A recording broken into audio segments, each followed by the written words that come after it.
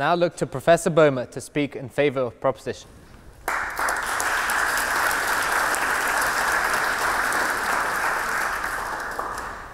Mr. President, ladies and gentlemen, I support the motion that British education perpetuates racism. British education perpetuates racism because it remains a largely unreconstructed system of education from colonial times, a system that was an instrument of empire, a system that, at both secondary and tertiary levels, was designed to train Britons for colonial service and, when exported to the colonies, was designed to train non-Britons to serve and to submit.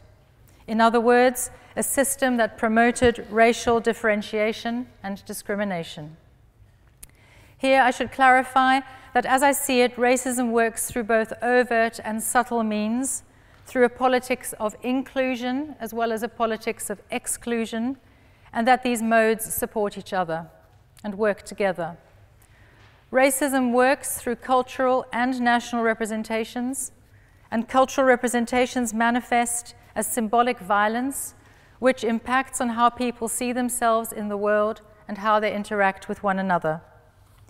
Any nation's education system, its curricula, its pedagogy, the social and cultural values on which it is based, is an expression of its history.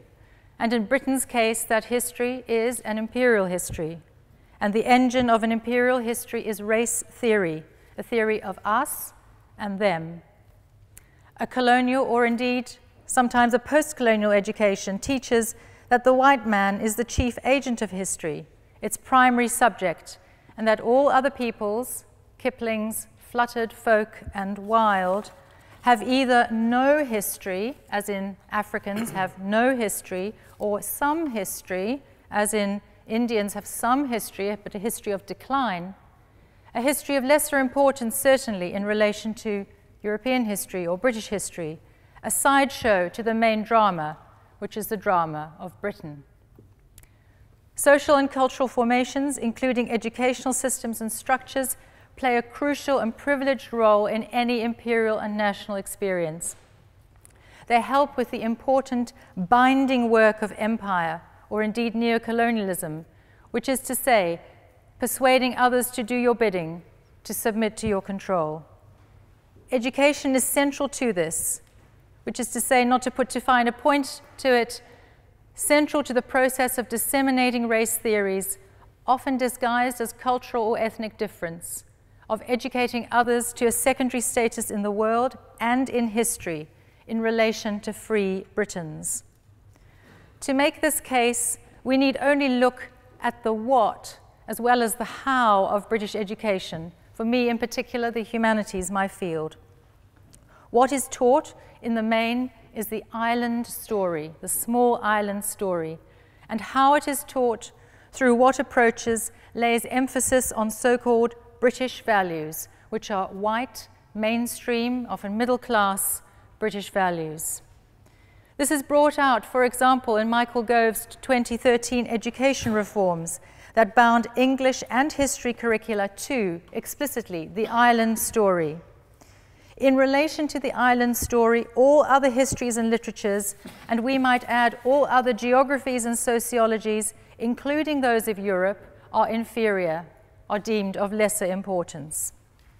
I quote from the Citizenship Foundation website, "In a school, teaching British values means providing a curriculum which actively promotes the fundamental British values of democracy, the rule of law, individual liberty, and mutual respect and tolerance of those with different faiths and beliefs." To which we might respond, as did anti-colonial activists and politicians across the 19th and 20th centuries, democracy for whom? And whose liberty? At what cost? The history of empire reveals that British liberty was always differentiated, as the liberals J.A. Hobson and J.R. Seeley, amongst others, noted. Liberty was for Britons and some other white men, but not for others. Britons never, never shall be slaves, we sing when we sing Rule Britannia, but what about others? Small wonder then that, as even some conservative politicians lament, imperial history is not taught in schools. For further examples, I could turn to institutional structures, to questions of institutional racism, but I believe that will be covered in a moment on my side of the debate. I will stick to content, and in particular the structure of content, as it illustrates the case powerfully.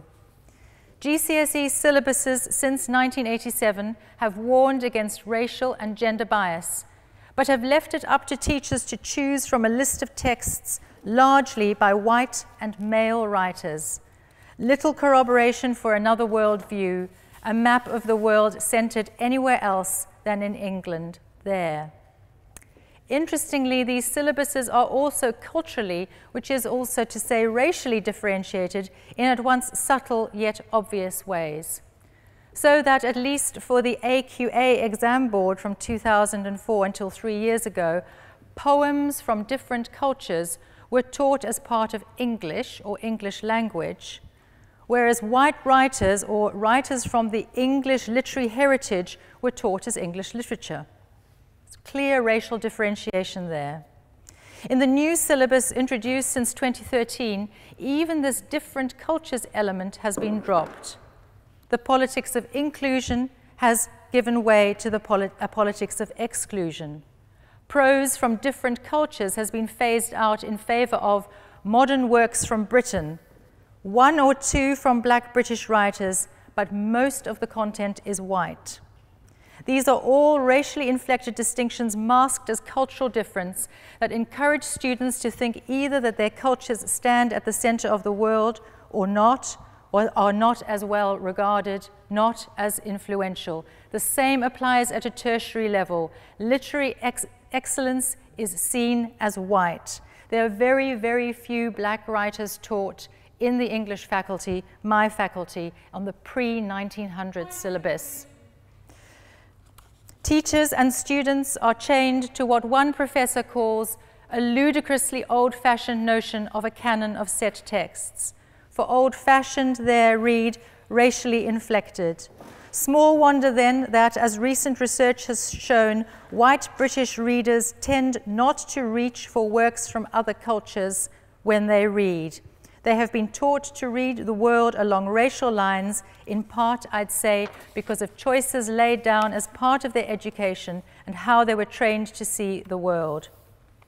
Very similar points apply, as we've already heard, to the content of history syllabuses, where British history is always dominant, and white British teachers and lecturers, by and large, deliver the syllabus at both secondary and tertiary levels. The history of the rest of the world is taught in a limited way, in short modules, and interestingly again, makes little reference to British imperialism. The same applies in art. If one needs only to think of the objects of Western art that are gathered in the Ashmolean, as against the art objects from other cultures that we find in the Pitt Rivers Museum. In sum, racism is a form of biopower, a way of regulating bodies by skin color and how they are represented. Our educational systems and structures perpetuate such biopower, elevating some racial codings and downgrading others in history, in English, in art, in philosophy, in the sciences, in the sense of what is taught, who teaches, in what ways, and with what emphasis. Thank you very much.